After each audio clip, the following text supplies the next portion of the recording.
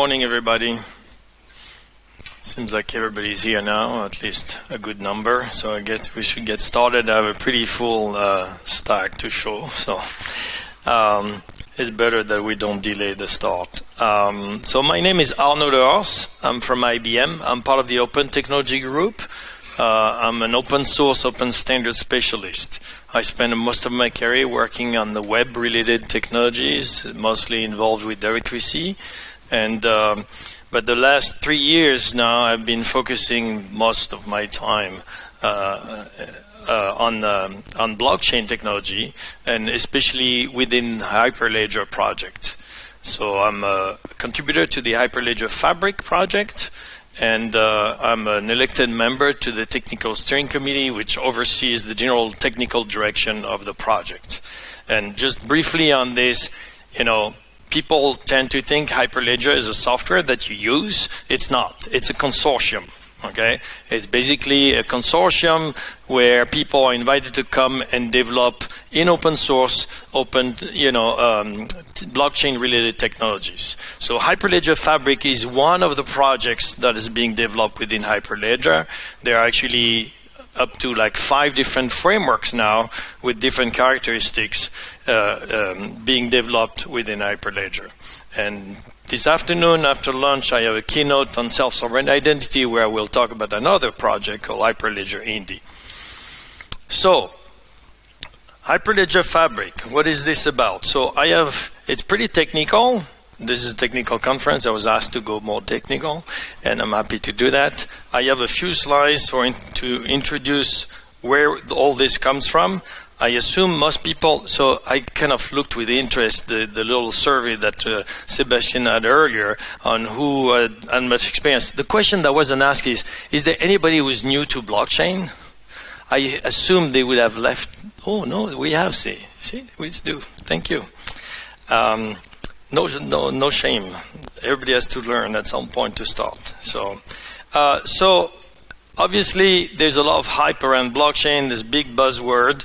I wanted to give you a little bit of perspective as to how IBM came into the blockchain arena, and because it really has driven a specific way of addressing the problem, which is quite different from most of the other blockchain technologies that are out there. And so Hyperledger Fabric is an open source project developed within Hyperledger. As I was saying, it was contributed initially, it was based on the initial contribution from IBM, and IBM remains one of the main contributors to the project, but we're not the only ones by any means. But so, of course, IBM has a big research center. We have people who are experts in cryptography and, peer-to-peer networking and all this good stuff. And so, of course, they had a very, keen interest in blockchain when Bitcoin started. But from IBM is, and maybe we are part of the boring people who are working on the not so exciting use cases, but we are very enterprise focused. And so our interest was really like, well, what's in this that we could actually use from an enterprise point of view? And we realized that, okay, so fundamentally, blockchain is this notion of shared ledgers. Ledgers are not by any means new. Businesses have been using ledgers to keep a record of their transactions that they have and the operations of their company for hundreds of years, literally. What's new is this notion of shared ledger that blockchain is all about. So the problem with the traditional scenario, and so I have a few slides that are non-technical to kind of give the basic picture, and then we'll get into the more technical stuff. So fundamentally, that's the traditional scenario we are facing today. And every participant in a business network will have its own system of record that is maintained independently of the rest of the network. Everything works fine as long as everything works fine. The problem is, if there is something that goes wrong, there is no universal source of truth. Everybody is going to you basically enter this process of reconciliation where essentially you're comparing notes and you're trying to figure out what went wrong, who failed to do something that was supposed to happen, right? And because there is no universal source of truth. You know, there is no central repository for the information. Everybody has their own version of the truth, and then you have to figure out how these things compare. This process is inefficient, it's expensive, and so blockchain, essentially, what I like to say is it enforces reconciliation up front. So essentially, what blockchain gives you is the ability for all the participants to retain their own version of their own copy of the ledger, but the system will enforce that all the different copies are actually kept in sync. So before you actually write anything to the ledger, you'll go through this consensus process that says, okay, we all agree this is happening now, and we can write that down. And that solves a lot of problems. Okay? Fundamentally, this is what it's all about. So now, this is not just science fiction. And, you know, IBM has been doing that for quite a few years. I'm happy to say we were one of the pioneers in looking into blockchain from an enterprise point of view. And so we have now several projects that are actually in production. One of the earliest projects is Hyperledger. It's a company that developed a platform which runs on Hyperledger Fabric to trace diamonds. So they actually have developed a fingerprinting technology based on the physical characteristic of the stone. At the mining operation, they scan the stone, they come up with basically a digital signature for that stone, and they can record that on the chain. And from then on, they're going to keep trace of that diamond throughout the whole supply chain, and every agent, every participant in the big business network that involves, you know, people who do like certification of quality, of course the people who are actually going to cut the stone, the shipping people, all these different actors are actually going to add information to the blockchain related to this ID, okay? And that all the way to the retail store, so that in the retail store you could actually pick up a diamond, scan it if you have the machine, you know, get its ID, and then you would be able to query the system and find out the provenance of that stone and everything that has happened. We have another platform called Food Trust, which we initially developed with Walmart, but it's been extended now. Even Carrefour just joined. It is a similar notion of tracking things, but now it's about, you know, basically tracing the origin of food products. And so, for instance, you know, the idea is that you're at a farm, chicken farm, you can tag the chicken. Each chicken has a unique ID on a tag, and after that you can scan, you know, the chicken as it progresses through the supply chain, so that all the way to the retail store, you could scan the chicken on the shelf and know which farm it come from and how it actually got there. It actually has some very interesting applications, including in the case of contamination. Today, when there's contamination in one farm, there's a bit of a panic because nobody knows where the chicken that come from that farm actually are.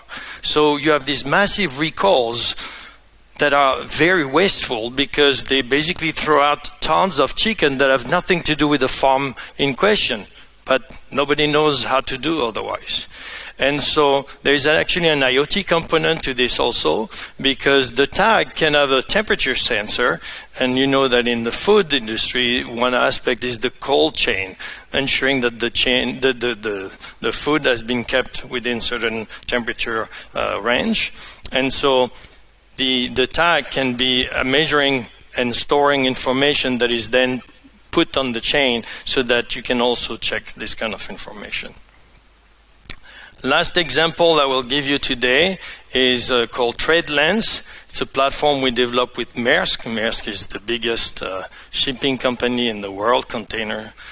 And what's interesting is, you know, it's pretty obvious that if you think of company that ships container, you think their biggest problem is to ship the containers, making sure that the container goes from point A to point B. Actually, that's the easiest part for them. The hardest part is the paper trail. All the documents that they have to actually manage and accumulate over the period of time during the shipment. Of course, it goes its own route, which is independent from the container. they actually have to accumulate up to 30 signatures and stamp, while a container goes from one point on the planet to another one. And so we developed a platform which basically allows to keep track of the containers, but of course every container has an ID, they already have that, so that part is already taken care of. But now all the information that relates to that container can be added to the chain. This involves many different actors. So of course there's Maersk itself, but they operate a huge network which involves many different participants. That includes transporters, that includes insurance companies, tax authorities, customs, port authorities. So all along the way, you know, all these different actors have to play a role at a certain point in time, right? And so now we can gather all that information on the chain so that you can always look at it. Of course, government agencies love this because it reduces fraud. It gives us auditability, so you can actually go back and look what happened to a container. So that's for the examples. This is the kind of use cases that we had in mind when we said, okay, we want to develop something for the enterprise. And when we started, we were not especially keen on developing our own framework. We would have been happy to take one that existed, but there was just one. There just wasn't one that exactly fit the bill. Primarily, as Ingo mentioned earlier, a lot of the networks that are out there, they actually are public, and they provide no privacy. They are anonymous or pseudonymous, and they are very poor performance. They lack finality. That's something that is little known, but yet so important. So in Bitcoin and Ethereum has the same problem. Even when a block has been added to the chain with your transaction in it, you don't know if it's going to stick or not, because the system is such that it's a peer-to-peer network. Different blocks can be added at different part of the network, so you effectively have branches that get created. And the system is such that it says, well, you know, we keep broadcasting all the blocks all around, and if you ever receive a block that's on a branch longer than the one you happen to be on, you need to switch over. And the system of reward is actually meant to make you, there's an actual incentive to do that as well. But that means that there's never a guarantee that the block that has your transaction is going to actually stick. And even so, there are heuristics, but there's actually no deterministic way to know when your block is really going to stick. So heuristics, you know, in the case of Bitcoin, people say that you should wait about 3 blocks. It takes 10 minutes to make 1 block. Now 3 blocks is 30 minutes. And if you have a business and you really worry about not starting shipping products, for instance, before they really are paid or ordered, you have to wait longer. And so in sensitive businesses, they wait 10 blocks. Now 10 times 10 minutes, that's 100 minutes. And yet you're not even sure, because there have been times when they were doing upgrades and something went wrong and things didn't converge anymore and they started diverging. And then, of course, there also are problems, like in the case of the DAO. If you're familiar with Ethereum, there was a major problem. There was a security violation. Somebody actually managed to siphon a lot of money. And so the community said, whoa, wait, let's stop. So they stopped everything, and then after a lot of discussion, they say, no, we're going to rewind this story, which is completely counter the whole idea, right? And they say, we're going to fork and start over from before that happened to eliminate those transactions that should never have happened in the first place.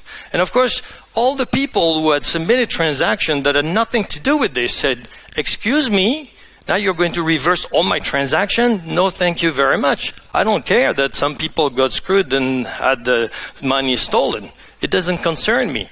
So they stuck with their branch. So now there are 2 branches. And this keeps happening all the time.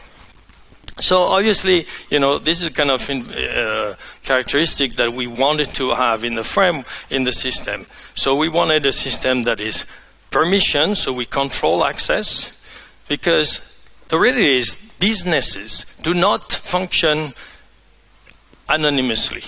They function in a business network. They want to have privacy, but they know the participants in the network. Most of those, public networks are actually have the opposite characteristics. They are public, anybody can join, and on the other hand, they have no privacy. Everybody sees what everybody else is doing. Because again, and Ingo pointed that out, there's this notion that, you have an ID and you use that ID to do transaction. If you send me a Bitcoin, you're going to reveal your ID when you do that. And now I can go back to the chain and find all the transactions you've ever done with that ID and all the transactions you're going to do from then on. And over time, I can build a Rolodex and know everybody, right? So, again, in the business case, this is really the opposite of what people want to do. What's interesting is it also is the cause of the lack of performance. Ingo talked about the waste of energy related to proof of work. It's actually a misnomer to call it waste. Waste implies that, it doesn't fulfill any function. It does fulfill a key critical function in Bitcoin and Ethereum. Because if you remove proof of work, the whole system will collapse.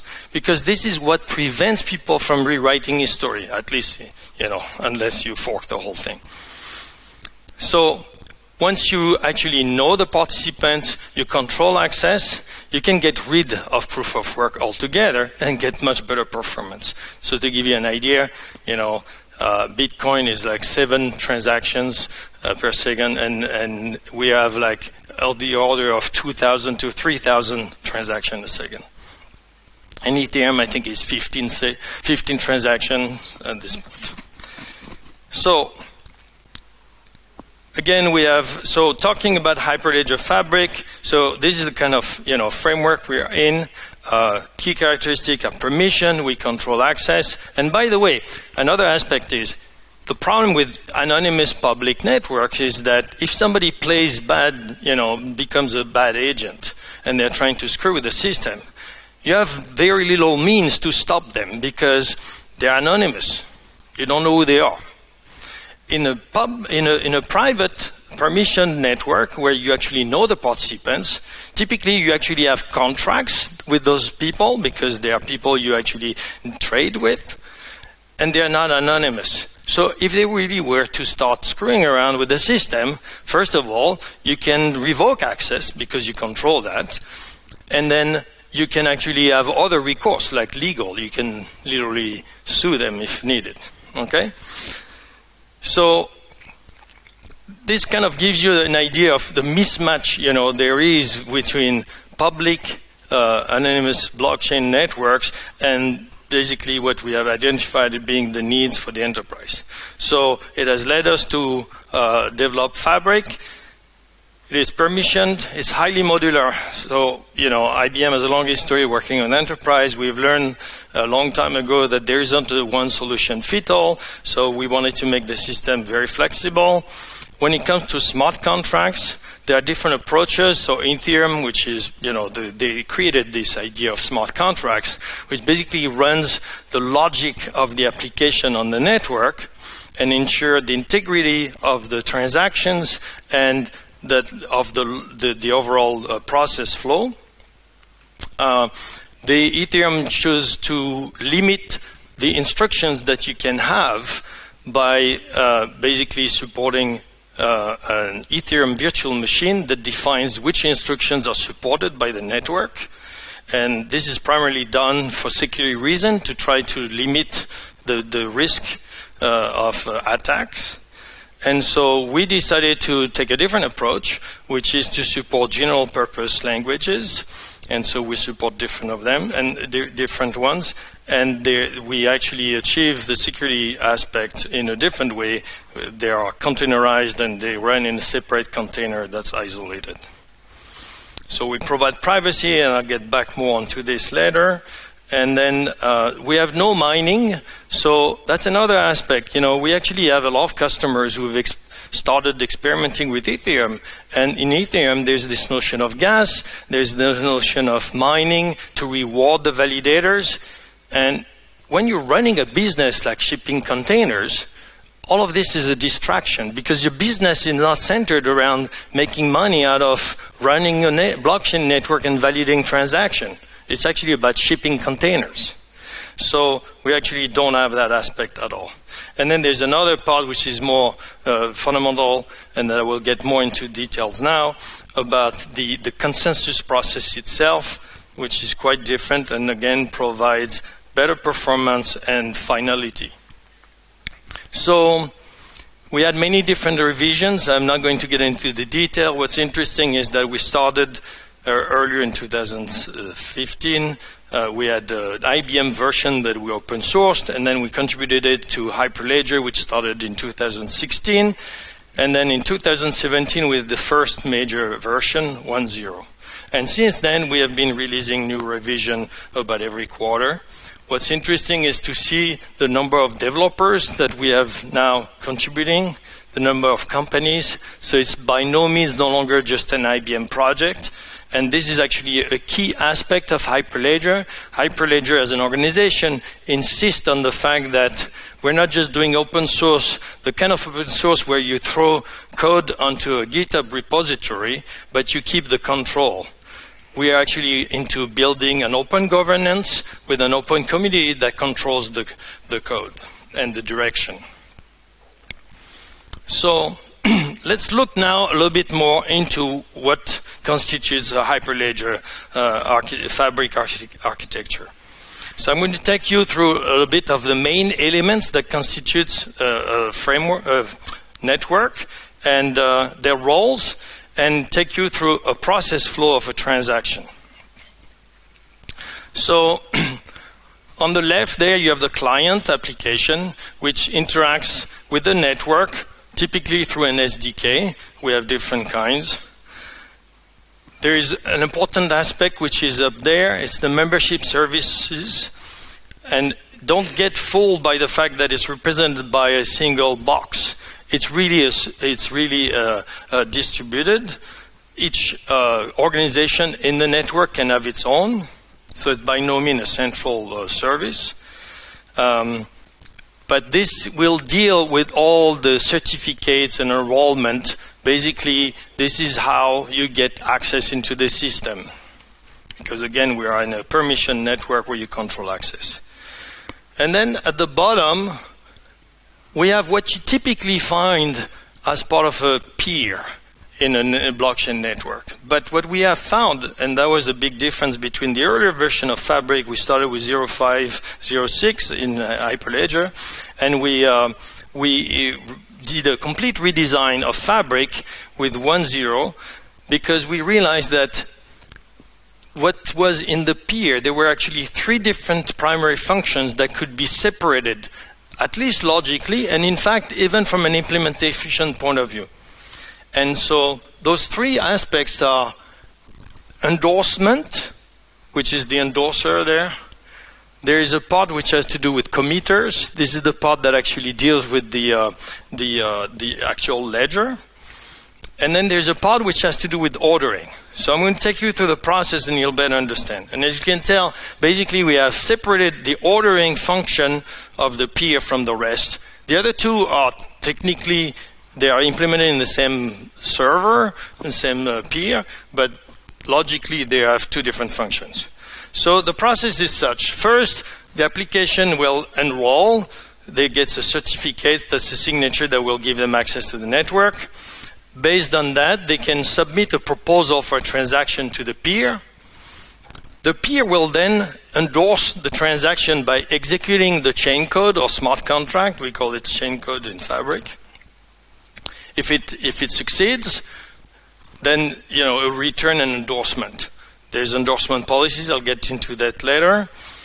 Once they have enough endorsements, the application will then submit the transaction with all the endorsements to the ordering service. And again, there are 4 nodes there. It's a cluster of nodes. The exact topology is completely application dependent, depends on configuration of your system. The ordering service, what does it do? It collects all the transactions that are being submitted by the network and then casts a new block. And it will do that based on a certain amount of time that has been elapsed, or a certain number of transactions that have accumulated. This again is a cluster, and it uses different algorithms to decide on the ordering of the transaction. What's key is that it decides of an order. Then once it has a block, it will actually deliver that block in the form of batch, right, to the peers. So the peers will then actually do a second validation. This is a very quick validation. It's a check that says, are the conditions under which the transactions were validated in the first place when they were endorsed at the execution in step 2 still, the same? So either they are the same and then the transaction is validated, or they are not and it's flagged as invalid. Either way, the block gets then committed to the ledger, and an event is being sent to let everybody know that there's a new block.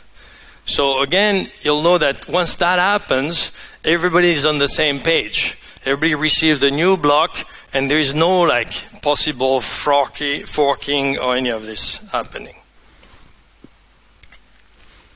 So, what does it mean for the application developer, which should be of most interest to you guys? A lot of the gory detail is taken care of by the framework itself, thankfully. So for instance, the actual blockchain, you don't have to worry too much about it. You can if you want to, but you don't have to. There are really two parts that you worry about as an application developer. There is, of course, the client application side, which is the interaction with the SDK. And then on the server side, so to speak, is the smart contract, the chain code. These are the two pieces that you're really going to be focusing on. And in practice, there are very basic functions that you're going to call to do that. And all the details of what's happening with the network and underneath is being taken care of by either the SDK on the client side or the peer underneath the smart contract. So, and maybe I should switch to the other side. There's actually two parts to the ledger. The ledger is really stored in two forms. There is the actual blockchain, which is what you would expect. So the ordering service creates a new block, sends it to all the peers, and you're going to add that block to the chain. That's the actual storage. But, like your bank account, when you receive a bank statement, you don't have to go back to the origin of your bank account when you opened it to look at what the balance is. It also tells you what the current balance is, thankfully, right? And so the world state is basically the snapshot of the current state of the data. Practically speaking, what that means is that from an application point of view, in your chain code, all you're going to do is add change values into a database, which is a key value pair system. By default, it's level DB because Fabric is written in Go, and level DB is a built-in key value pair data store that's supported in Go. But there are options to use different storage, including CouchDB, that provides richer capabilities. But so, from an application point of view, again, from your chain code, what you're going to do is do simply puts and deletes and gets to the database, very much like you would do on a regular database. And you're going to say, wait, I thought it was immutable. Of course, it's immutable at the blockchain level, but the world state itself is not, because if you couldn't change any values, that wouldn't be very useful. What happens really is that you're going to interact with the ledger through your chain code API. You're going to do puts and gets, and automatically Fabric underneath is going to figure out, okay, what does it mean from a transaction point of view? What is actually changing between the beginning of the chain code execution and the end? And this is actually what's going to be sent out It's a read-write set for those who are familiar with what that means. So let's look a little bit more into the different pieces. So I mentioned that there are functionally 3 different types of peers. As you've seen, I mean, the first 2 are really into a single one, but they are committing peers. They are the ones who actually just manage the ledger, and they may do nothing else, but they can also support chain code and take part of the endorsement aspect of the consensus. And then there's ordering nodes that focuses only on the ordering. There's a question. Sure.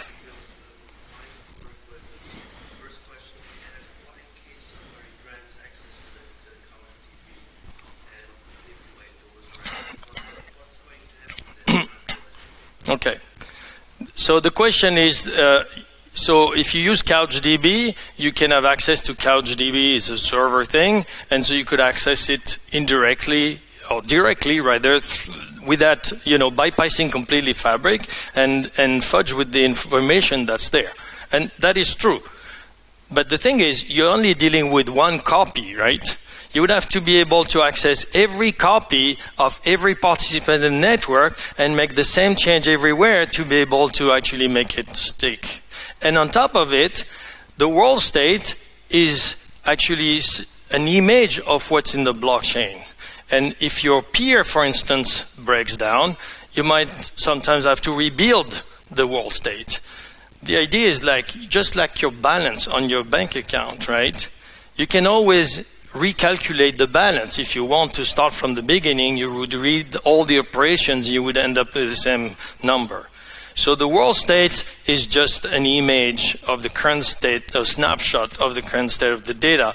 It doesn't actually change the data because the blockchain itself is protected by the cryptographic aspect of the blockchain that I assume everybody is familiar with, where all the blocks are signed and there's encapsulation, etc. So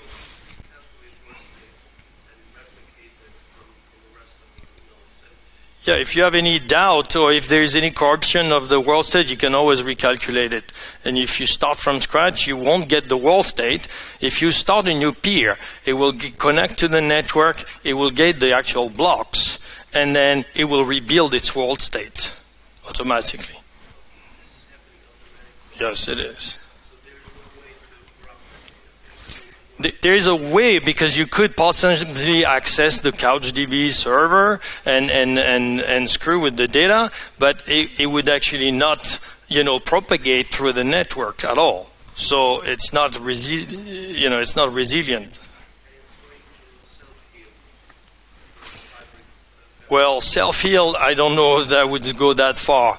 Probably some admin person would have to say, wait, there's a problem there. You could start having errors. The node would be isolated from the rest because it would get out of sync with the network. And then somebody would have to actually do some operation.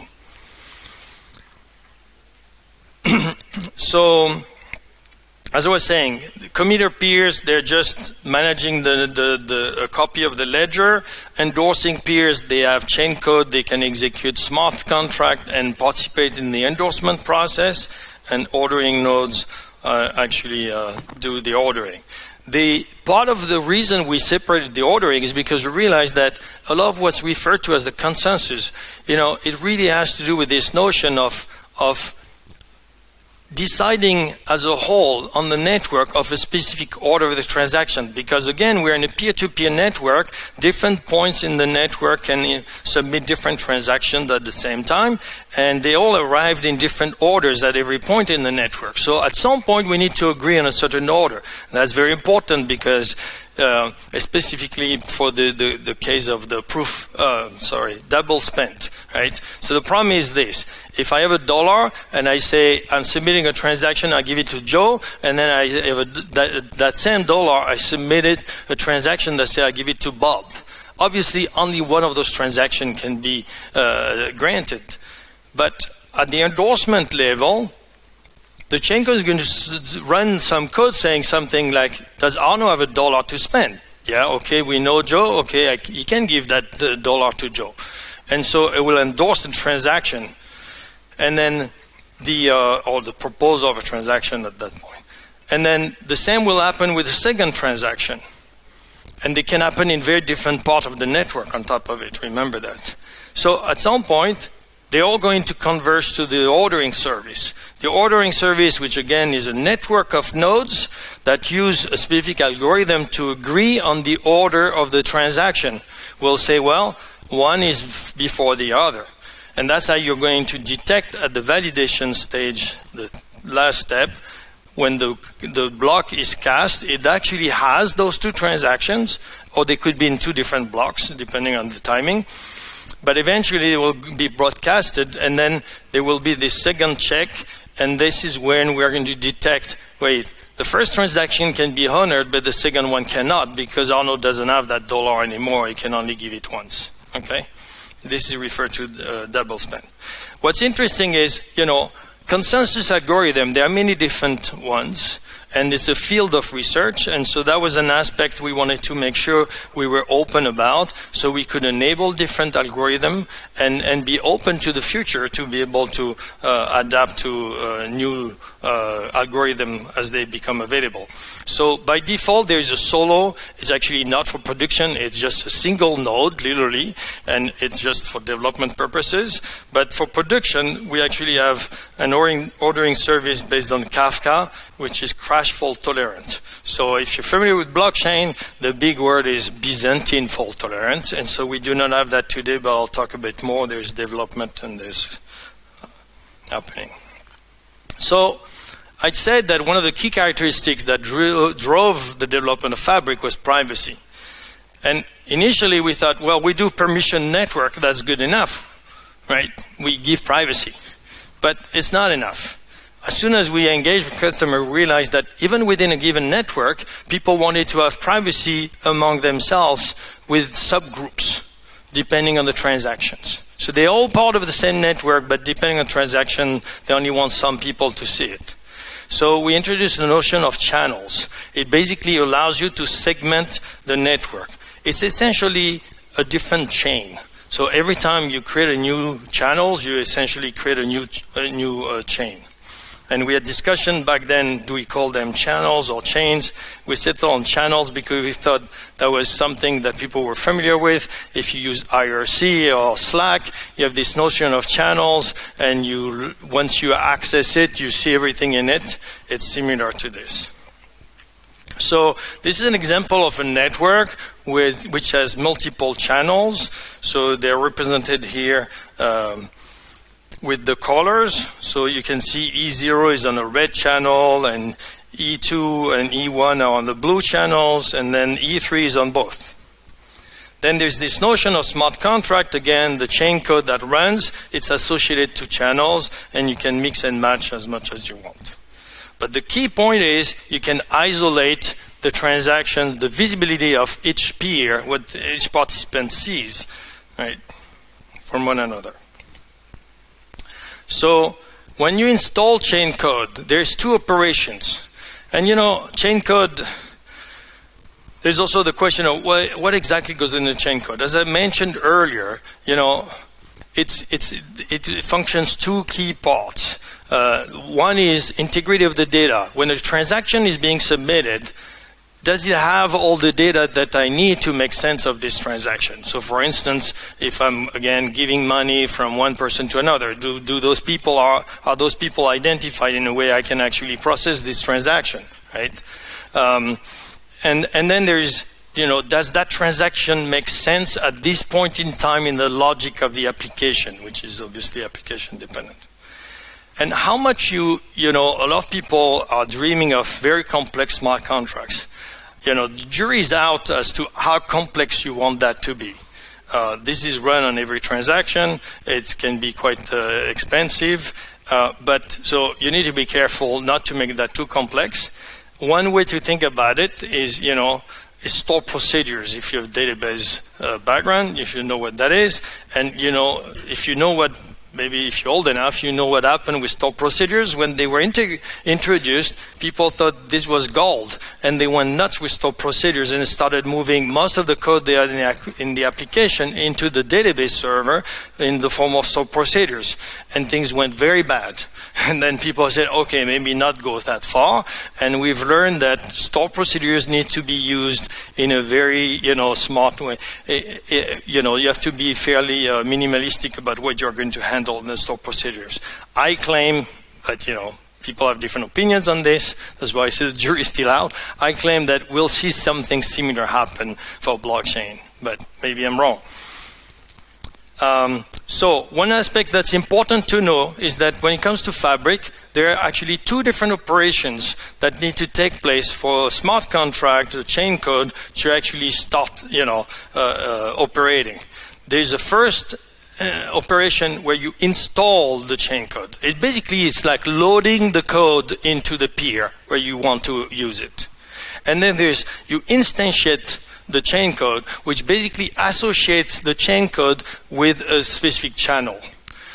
The reason we have those two is because you can reuse the same chain code on several channels.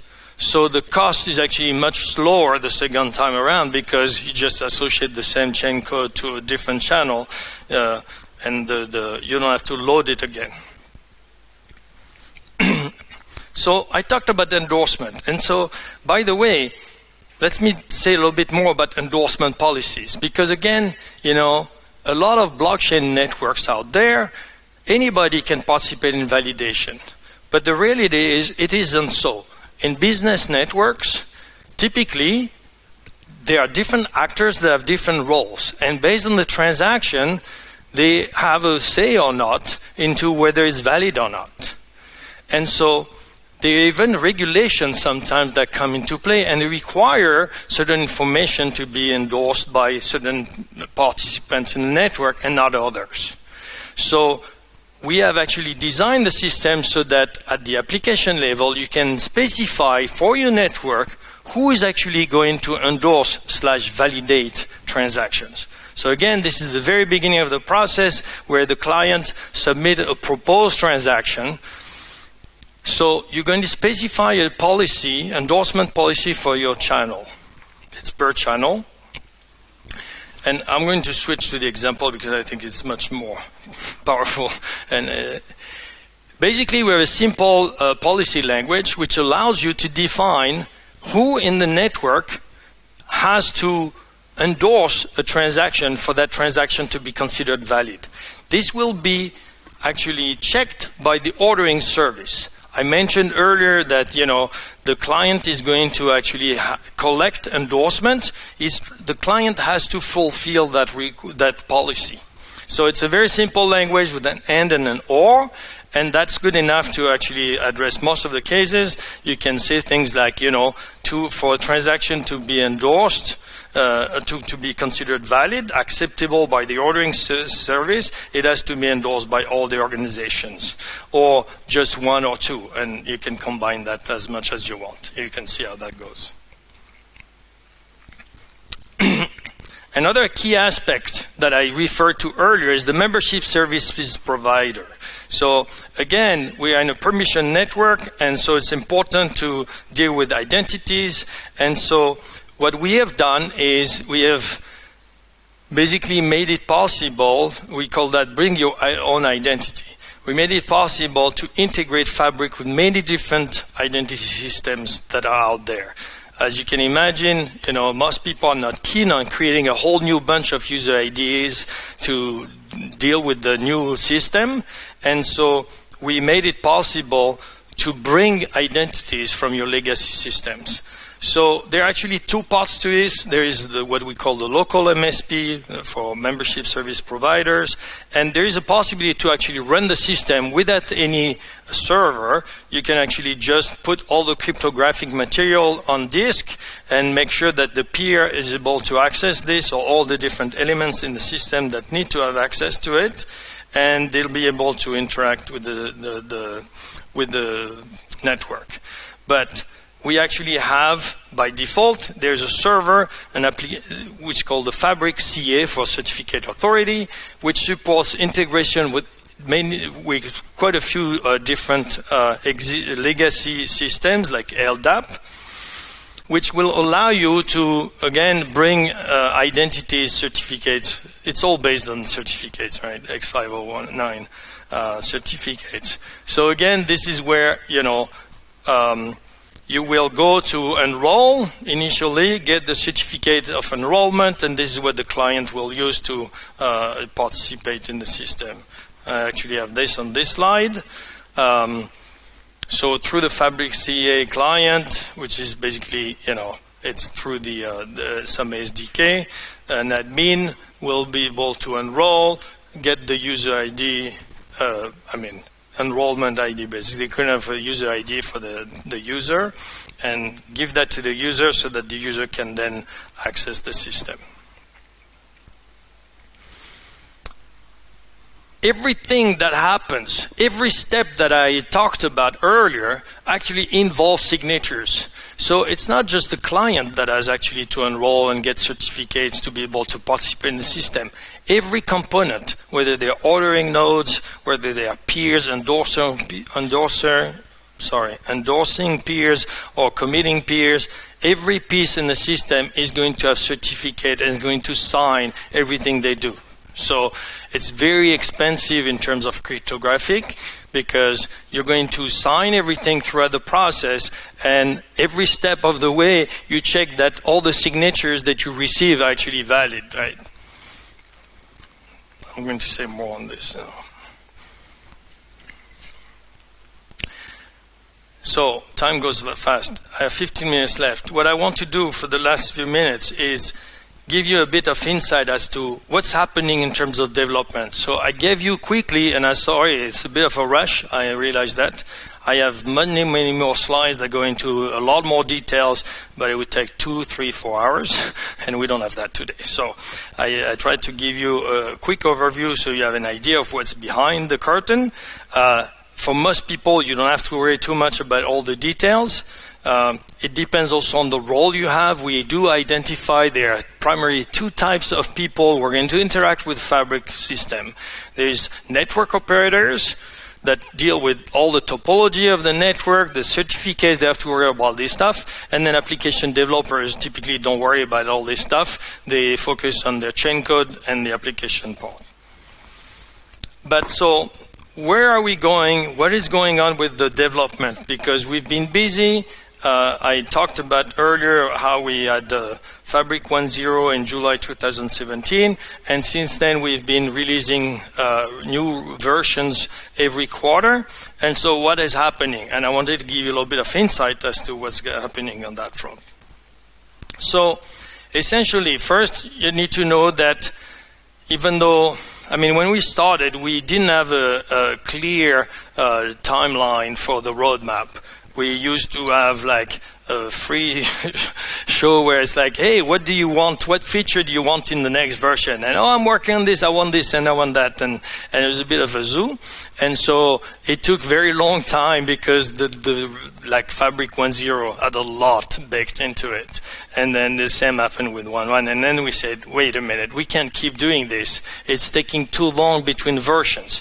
So as a community, we agreed to switch to a time-based roadmap where we have a release cycle where every quarter we're going to release a new version. It's a minor version, right? So it's X.123. And then we've been trying to stick to this. So 1.1, see, I said we had 1.0 in July 2017, and then 1.1 came, 1.0 was 2017, and 1.1 took like 6 months plus. And so that's why we said we can't keep doing this. So since then, we've been pretty good. So we just released version 1.3. It was in October. It was a bit later because if you know how to count, October is actually a month late. It should have been in September, but there were different factors, including a hurricane in North Carolina, where there is a major IBM center where we do a lot of the tests for the community. And so we actually had to shut down every servers during the weekend because the hurricane was coming. And so we incurred some delays. And so we agreed to just delay by a week or two. And so, but the release is out, and I encourage you to check it out. Fabric 1.3 is the important one. However, we were left with the 2 months basically for the 1.4, and there were discussions: should we have 1.4 in January, or do we still try to stick to the schedule? The agreement among the maintainers was to stick with the schedule and to keep 1.4 fairly light. There is one important aspect. So the reason it's light, right, is because it's the holidays at the end of the year, so you already have a shorter quarter, and we started late, so we got shortened on both sides, which makes it a bit of a challenge. But the community decided to stick to the schedule and rather keep the version light, to stick it into the time frame we have. So one important aspect, I'm not going to get through all the details, although I'll give you a little bit more insight as to what goes on into 1.4. What's important is to know that 1.4 is going to be the first long-term support version for Fabric. We haven't had any of those, so for those who are not familiar, this means that up to now, if you have a problem with Fabric, and you're going to be told, which version do you use? Oh, 1.1, shh, upgrade. And we're not going to make any effort to patch the bug that you've maybe have found in 1.1 or 1.2 every time you're being told to upgrade to the latest version. Of course, we all know that this is not practical. When people start going in production and all, they want a bit more stability. And if there are real bugs, they want to be able to have fixes for the bugs without disrupting the whole system. So this is what we call long-term support, where we actually commit to to maintain a version. So 1.4 is going to be the first such version for Fabric, and it will be released by the end of the year. So I don't have the time to go through all the different features, but so instead I'm going to give you some kind of general look on the main axis of development that I see happening on Fabric in general. So first, in terms of privacy and confidentiality, which I said, is a very important aspect. So we started with this notion of permission network. As I said, we introduced then channels. But guess what? This is yet not enough for a lot of people. One aspect that's interesting is that when you send the transaction after endorsement to the ordering service has access to the payload of the information. And the ordering service, even though it's a network of nodes that decentralized in and of itself, from a network point of view, it is a central point. And it actually has access to all the channels. That means there are people who are not easy with that because they say, well, whoever has access to the ordering nodes has access to all the transactions, including, on all the channels. So people have reverted to doing private transaction the hard way, which is essentially you say, well, I'm not going to put the actual data on the transaction. I'm going to hash the data, put the hash, and I'll keep the data off the chain. Problem with that is, well, the other participants in the network don't get that off the chain data. And if you want to do that at the application level, it's kind of a pain. So what we did is we actually introduced a mechanism that allows you to do this automatically.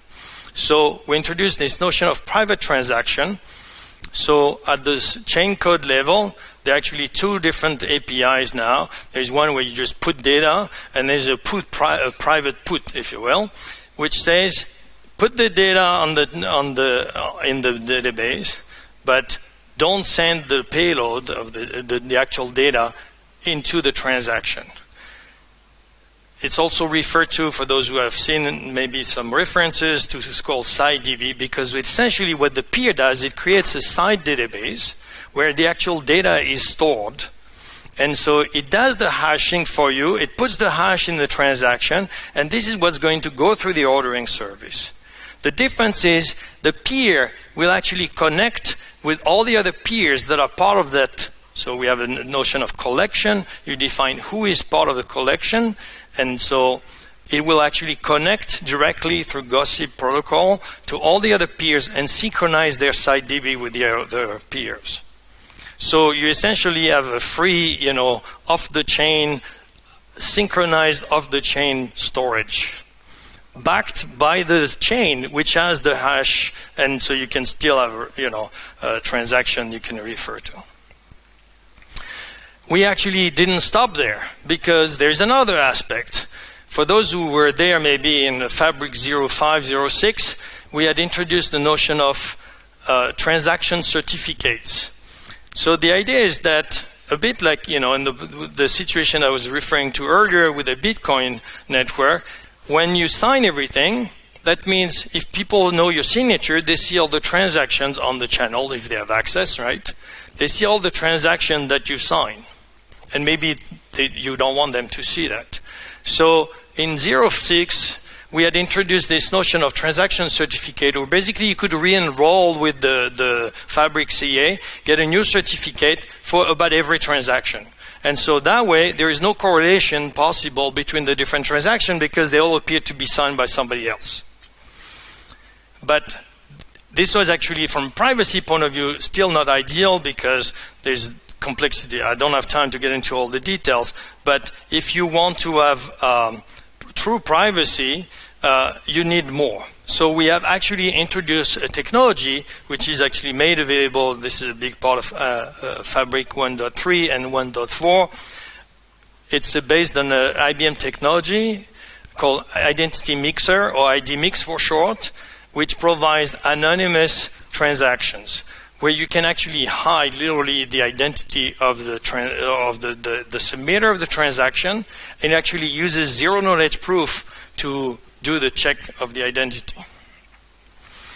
And there's a further development that's happening that won't happen now, but there was work underway called zero-knowledge asset transfer, or ZCAT for short, and actually mixes UTXO and Identity Mixer, so that, I mean, if you're familiar with Bitcoin and UTXO, so there are two different models. There's, Ethereum as contracts, and then there is Bitcoin as UTXO. I don't have time to get into the detail. I hope you guys are familiar with this. But so ZCAT is kind of a, reusing UTXO model, but adding privacy to it. On the consensus part, we, as I said, are currently supporting Kafka. It's crash fault tolerant. It's not Byzantine fault tolerant. So Byzantine fault tolerant, for those who don't know, it's a way to, keep the system working even if there are a certain number of agents, participants in the system that are bad actors. And so we don't have that, and it's not been a priority for business network because, again, they know who they work with. So typically, we don't get into the scenario where people really try to screw with the system. And as I said, we have other means, but still, for completeness, if nothing else, we would like to have it. So as a first step, there's work underway to implement Raft. So Raft is still only crash fault tolerant, but the step is seen as an intermediary step for two reasons. First, it's an exercise to make sure that, even though we designed the ordering service to have this consensus algorithm pluggable, it's like, well, is that real? Well, it turns out, of course, it's not really real, because once they started trying to implement a different algorithm, they realized, well, it doesn't quite work. The API is not quite what you need. So they have to rework a little bit the API, and that's part of the exercise. The other aspect is Kafka. So Kafka is a software that we actually use in Fabric, which it's a message bus type of technology, which has a whole cluster, and it's quite a complex system in and of itself. And so it just adds more to the baggage of, setting up a whole Fabric network and managing it. So Raft is more like it functions as a library, and so it will simplify a lot the system. It's also a software that's available on the, it's open source, and it's actually it's been hardened and reviewed for several years, so it is trustworthy. And so we are actually implementing a new ordering service based on Raft, which again will be easier to manipulate, to manage from an operation point of view, and it will allow us to solidify this API so that then we can actually implement a Byzantine fault-tolerant algorithm that will be, earlier next year. Another aspect is serviceability. So for instance, in the first version of Fabric, if you wanted to change anything, you basically had to shut down the whole network, upgrade things, change things, and restart. Obviously, in production, that's not an acceptable solution. So we made a lot of work to make the system more resilient, to allow dynamic upgrades. So for instance, we have this notion of capabilities now, and you can upgrade nodes in different times in different parts of the network, and the system won't crash. It does recognize who it's talking to. And so there's a lot of work that's done to try to make management of the network easier and also development easier, because the tendency is, those systems are quite complex. Let's not hide that fact. And so when things go wrong, people really scratch their head, and you can spend a lot of time trying to understand the source of the problem. And so there's a lot of work that goes on into trying to make sure that people have the information they need. And then the last point I want to really talk about is improving the programming model. So I'm going to talk about this. I have just a few more slides, so bear with me. I'm running out of time, but we have a break now, so I can kind of cheat a little bit, if that's okay with you. So Hyperledger, we actually had contributed another piece of software, which is called Composer, Hyperledger Composer. And the idea was to deliver a set of functionality in the form of libraries and tools so that the application developer could use a level of abstraction that's closer to their actual concern. So the problem with Fabric, it's very low level. As I said, at the lowest level, we use level DB. It's a key value pair. What the key is, what the value is, for Fabric is just bits, right? So if you want, people, for instance, often ask, how do I store an image? It was like, well, you just put it in form of bits and you store that. Fabric doesn't care what it is. It's up to the application to figure out how to go from one to the other. So Composer gives you a much higher level of abstraction where you can actually define things like, what are the assets that you want to manipulate on your network? What are the transactions that are supported on those assets? Right? At which point in time they are, and that kind of stuff. The problem is, Composer was done, honestly, it was a bit of a hack initially, because the guys, they wrote that in Node.js, and essentially what they did is they created a chain code that basically installed a JavaScript virtual machine as the chain code, and then they run everything on top of that. The problem is, that means the Composer API is way up there, and the Fabric API is way down there. There's this mongoose piece in between, and then when you want to go from the other, you kind of scratch your head and you say, how does that work? How do the two correlate? Because they don't. It's very hard to figure out how they go from one to the other. So after a couple of years working, or at least a good year, working on this, we actually decided to change this. So let's be clear. This is, driven by IBM's decision, but the community seems to be going along. The community, Hyperledger Composer is going to remain. It's not under IBM's control. What we have announced to the community is that we will not keep pushing for further development of Composer, and instead we're redirecting our resources to improve the APIs that are provided at the Fabric level. From an IBM point of view, what we have today, we're offering is called IBM Blockchain Platform, is basically hosting Composer and Fabric onto the IBM Cloud, on which you can build a blockchain. And this is a set of tools. And so we're moving towards a model where we have a bigger Fabric and then no more Composer. What really is important to know is what it means from an application point of view.